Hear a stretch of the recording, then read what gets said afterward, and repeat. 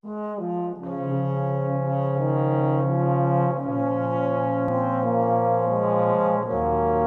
it's important to realise that the monument is a nationally significant building. It's really the first monument to Robert Burns.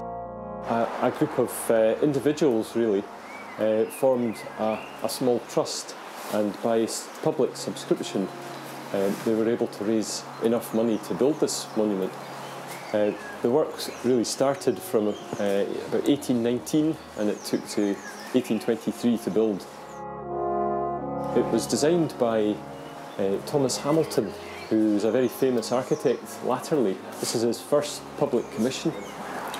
He decided to waive his fee. He actually donated his fee to the actual monument funds as his own recognition.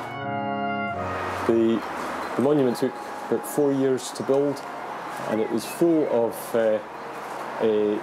Grecian iconography relating to poetry, to music, all the things that Burns was interested in. And it's said that an 18th century, 19th century gentleman would be able to read the monument, read all the iconography quite easily. It's got 9 columns. That represents the 9 muses. It's right in the heart of Burns' country, really right close to his birthplace, but also Brigadoon is right across there.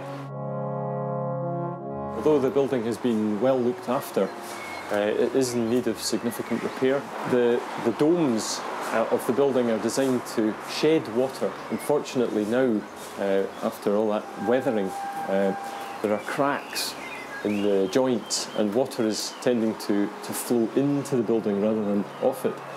It's becoming very damp, and that's having its effect on the fantastic masonry, fantastic carvings and so on.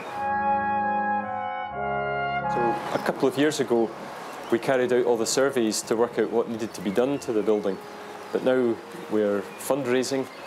We need to raise £350,000. We're quite well there. In fact, we've had tremendous response from our USA and Canadian foundations raising money, but also locally. But we have a final push through our Great Scots Appeal to try and raise the money to help repair this monument.